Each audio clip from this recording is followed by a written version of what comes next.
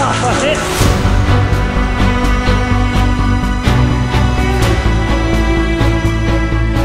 guys, so today we're actually going to talk about how I set up my real rifle with my airsoft gun. Can you guess which one is which? Well, you'll find out here in a second, but let's jump into it.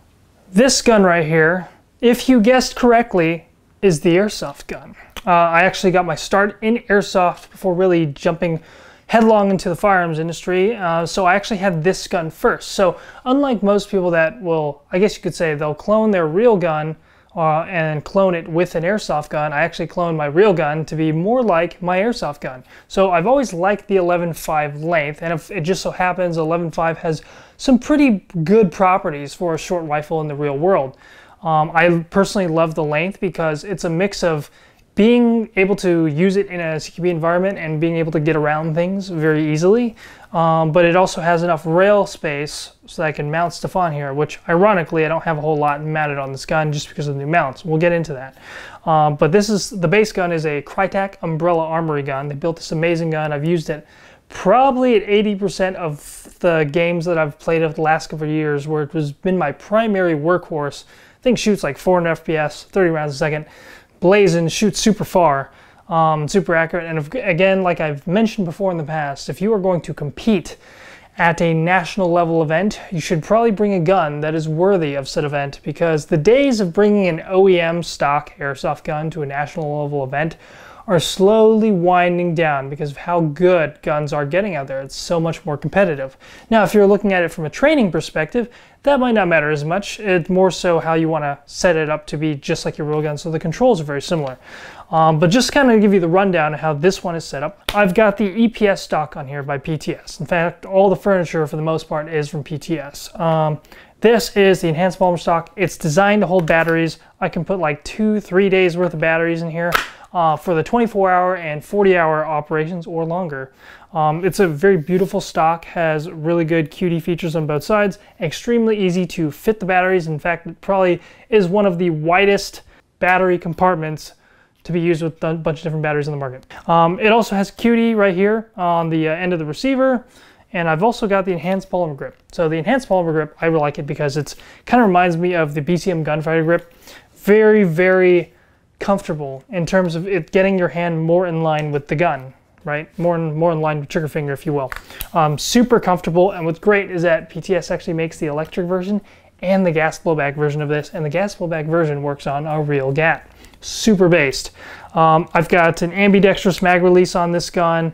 I've also got my optics set up here. Now, this is kind of where it gets really interesting. I'm a big proponent of using optics, especially if you own night vision, that are set up for me to be able to use passive aiming, and then having a magnifier, because having a magnifier is a great way of getting positive identification on what you're about to shoot at. Is it a friendly? Is it an enemy? Is it a guy? Is it a log?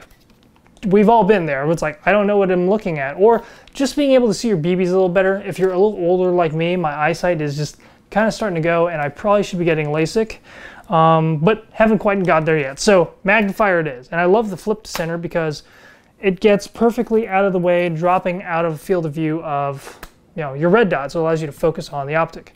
Now, I've used the Unity Fast line of mounts typically, and what's great is that if you're an airsoft, you can't afford the real one, PTS got you covered. PTS is the licensed manufacturer for all Unity Fast stuff. Doesn't matter if it's their aimpoint stuff, their magnifier stuff, LPVOs, EOTechs, all kinds of risers, and other accessories as well. Unity and PTS teamed up and make the best stuff.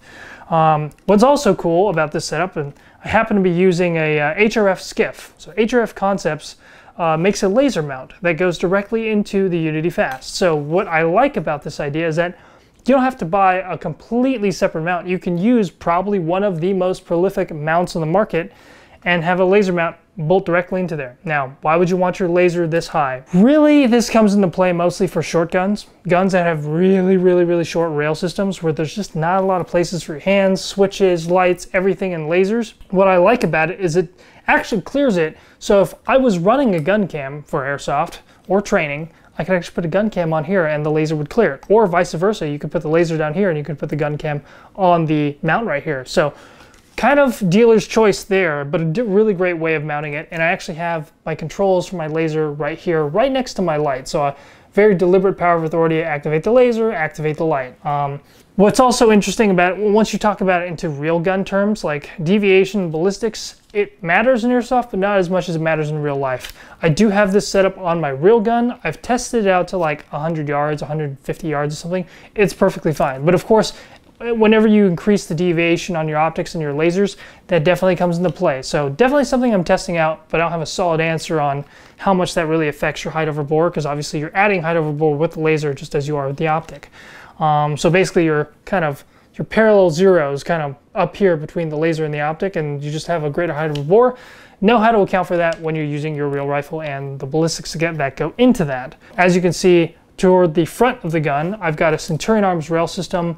I love Centurion Arms products. They're badass, they're beefy, but also lightweight at the same time. The Centurion Arms rail that PTS originally came out with, which is this one, has QD points at the front and the rear of the rail system, and I basically mirrored my sling setup with my QD points just like I did on my real gun. So I've got the Haley QD up here because I like the 45 degree, but you can still mount it to the front and back of the rail system, which is actually really nice because there's a lot of guys that like to be able to switch their QD from one to the other, particularly in terms of real steel shooting and how they want to shoot at distance. When it comes to the illumination tools, I have a Surefire Scout Light Pro on here with just the thumb button tail cap. Normally I would run like a pressure switch or something like that, but I just don't have it set up for this, but you'll see it on my next setup.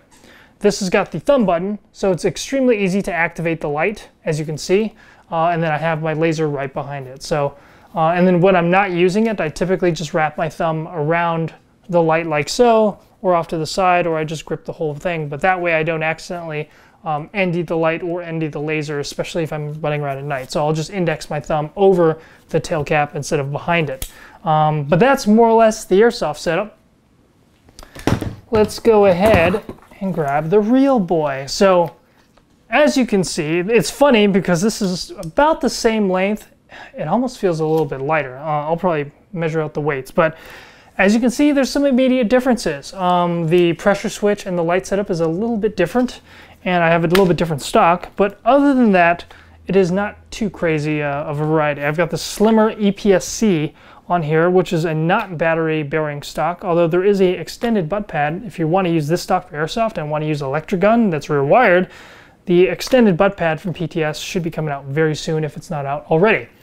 I've also got a law folder on here because when it comes to real guns, it's actually really, really nice to be able to fold them, and not a lot of Airsoft guns have that capability yet, unless it's a gas blowback gun, which technically this is a gas blowback gun. It's just, you know, real direct impingement. But as you can see, like I mentioned before, the super based EPG-C is on this gun, and I've also got the Centurion Arms vertical foregrip on here as well, in a similar position. And that's another good point to make. Drew Hopkins made a good video about how they clone their Airsoft guns, and they actually would mark on their Airsoft gun or their real gun where all the things were, down to the rail spaces, so that way they can match where the controls and the lights and the grips are.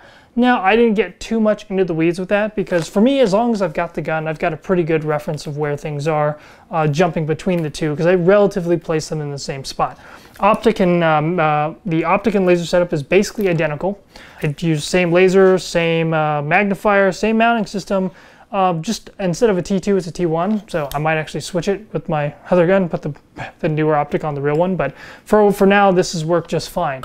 Now, where it really kind of diverges is like the muzzle device. The rail system is the newer version of the Centurion Arms rail system, but still has a lot of the same features. It's just a little bit sleeker because of the M-Lock version, and I'm not using the Centurion Arms rail panels. I've actually got BCM rail panels on here, which are nice, but the gun's going to get a little hot, and you're not going to have as much protection as you would with the full-size rail panels. The pressure switch is actually pretty badass. This is the Unity Axon. Now, I've actually got it mounted backwards because I like the ability to actually run my buttons and my switches kind of, I believe, pressing into your body is kind of the way to go versus pushing away from you to hit the buttons. I'll have a full video just on the Axon, but just real quick, basically the front button, or what would be the rear button, which is kind of like a built-in mod light button, I've got my laser as you can see. Got my laser, and then I've got my light and my laser. So because this is the sync version, when I hit the angled button, it activates both. Now, I do plan on switching both lights to be Scout Light Pro or whatever Scout Light vampire modes, because I like using my lights at nighttime for searching in dark places where there is no light, because night vision only amplifies the light, but if you're in an area where there is no light, you might need to use that. Now, having that as an illuminator on here is exceptionally great, but don't forget you also have your illuminator on your laser as well, which will project out much further. This is definitely good for clearing rooms and other places at close distance, and I figured if your light is on, your laser might be on too, so that way you can accurately engage while you're searching as well. So that more or less kind of covers how I have this set up. As you can see, it is very, very identical, and I really wanted to get something close, and I just think it's really hilarious that I actually ended up building this gun first before I built this one. So you can see they're very, very identical in their appearance, and by training with one or the other, I'm kind of building the myelination in my brain of how the rifle is used, both the controls, the pressure switches of stuff, and of course I'm going to get that a little bit more in line. Once I get another Unity Axon, I'm going to match that up on my my Airsoft gun. But for the most part, the grip and where I kind of index is mostly in the same place. The laser's in the same place, optics is in the same place. Just minor differences here and there, just because there's just things that you can't get exactly right depending on how far you want to go with Airsoft and realistic rifles and whatnot. But yeah. So that is more or less how I set up my real steel gun and my Airsoft gun. I did think it was funny that I kind of went backwards, where I built the real steel one to be like my Airsoft gun and not vice versa. But there's a lot of great places to get quality equipment, whether you're doing Airsoft or you're doing real steel or training or everything in between, or just LARPing in your basement. I do recommend getting quality components, whether you're using BCM or Centurion Arms, Unity, Aimpoint, EOTech, PTS. Even on the Airsoft side, there's definitely a tier of quality out there, and PTS has always been making exceptional quality polymer products, and as well as quality licensed accessories like Centurion Arms, Unity, Radiant Weapons, you name it. So keep training, guys. I just want to let you guys know that there's all kinds of stuff happening in the world right now. So it is a time right now where the real steel community and the Airsoft community and everything in between, even the gaming community, should probably get on the same page, specifically if you're in the gun industry. I do think it's one of those things that if you're supporting the gun industry, it'd behoove you to support the Airsoft industry, because that is the future of the gun community. This is the future gun owners right there. And vice versa, the Airsoft community, which benefits greatly from the advantages or the products that are created and things that the gun industry brings to the table, the Airsoft community gets to benefit from. So if you're in the Airsoft community, support the gun community. If you're in the gun community, support the Airsoft community. We're all in the same boat. We only got one, as a wise man once said. So this is Spartan117GW. Thank you guys for watching.